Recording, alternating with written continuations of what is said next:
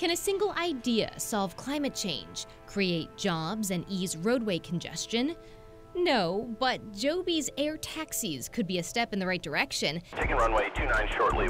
Especially if that direction is straight up. So we describe an air taxi as a bit like an SUV.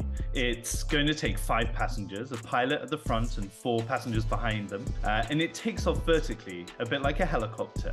That's Oliver Walker-Jones with Joby. Talk a little bit about what's been going on in California. He joined me on a Zoom call from California, the company's headquarters, to talk about Joby's fully electric aircraft that operate with 0 emissions and have 0 need for a runway. So we've actually been flying full-scale prototypes of our aircraft since 2017, and we've flown thousands of missions with them. But just recently, we started flying with a pilot on board the aircraft. It shows confidence in the technology and allows us to really show consumers that this technology is much closer than most people think that it is. Technology that could have pilots and passengers traveling at 200 miles an hour to their destination with a range of 100 miles. All of them came out of the experience saying how incredibly fulfilling it was for them to be in a piece of technology like something nobody has ever really seen before. Joby wants to bring the air taxi technology commercial by 2025.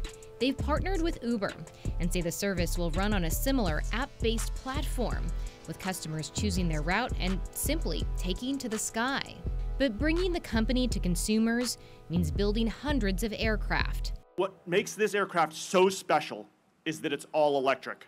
And that's where Ohio comes in. Joby announced their first full-scale manufacturing facility in Dayton, alongside Governor Mike DeWine. This win for Ohio today is huge.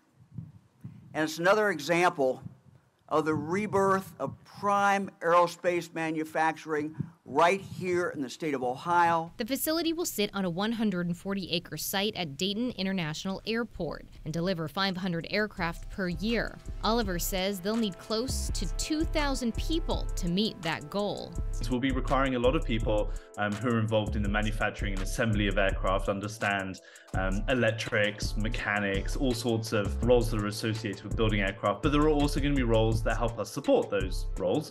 So for example, the first hiring position that we have available right now is actually for a recruiter. So if you want to support Joby's mission and live in a world where Ubers and air taxis work side by side, Oliver says apply online and get ready for takeoff.